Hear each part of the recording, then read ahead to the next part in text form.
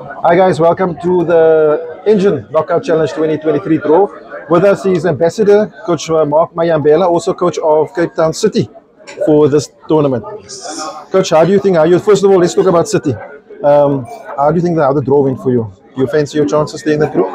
Of course, we always fancy our chances. I think it doesn't matter who was in our group, respectfully so. So I think what's key for us is to focus on ourselves and focus on the objectives that we have set for ourselves. So that's very important to me and also to the club as well. And I think it's not going to be easy, of course, because sometimes or most of the time when you play against teams, they always want to do well, especially against the so-called elite academies. So for also players, they also want to showcase themselves and their talent. And I think it's a challenge that we are willing to take and fight and make sure that we reach our objective as a club. That's what I wanted to ask you, because obviously you're probably the biggest team with the target on the back. Everybody wants to beat City. They want to make an impression. How do you handle that with the boys? Obviously, young players in the team also. Is that sort of a mental thing that you try to strengthen them up? No, for sure. It's also a journey for them, for their careers as well, whereby one day they will play for the first team, where it's also not easy. There will be pressure, so it also helps them to get used to that kind of pressure. Yeah.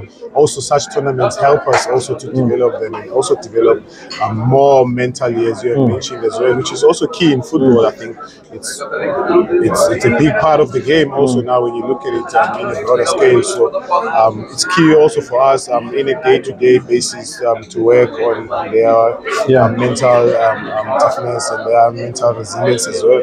Let's touch on the tournament quickly. Also ambassador for Engen Knockout Challenge. How important is this tournament for us in Cape Town or for the country? No, it's a big part of youth development.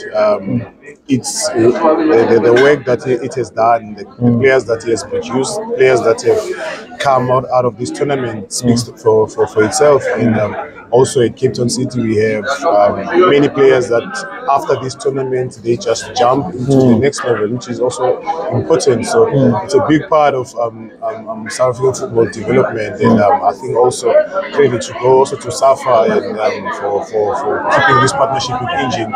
Of course, with Engen as well, for investing in such. And I think also it can only grow from strength to strength from now, and also having include the women's and the ladies as well, so which is also a growing part of football as well, that we coming with the World Cup coming as well. So I think for me, I'm really pleased with the work that Engen has done, and I'm also pleased with the work of also the teams. They've done well. Also, I watched a few games in the playoffs as well. So you see teams wants to do well and wants to win, and I think it's important also for us to focus and make sure that there's a platform. It's a platform for that, and I think it's a big platform also for them to get into the national team. It's a big platform also for them. I remember the goalkeeper of the tournament last day in Cape Town, Zuki. We signed him after seeing him from the Engen, so it's also a platform for them to be seen by us and by also other clubs as well. So it's important, and I think it's a big part of this youth development as well, not only in football but also outside football. I think hopefully it will grow from strength to strength. Coach, thank you for your few minutes here spending with us, and we wish you everything of the best for the tournament. Thanks.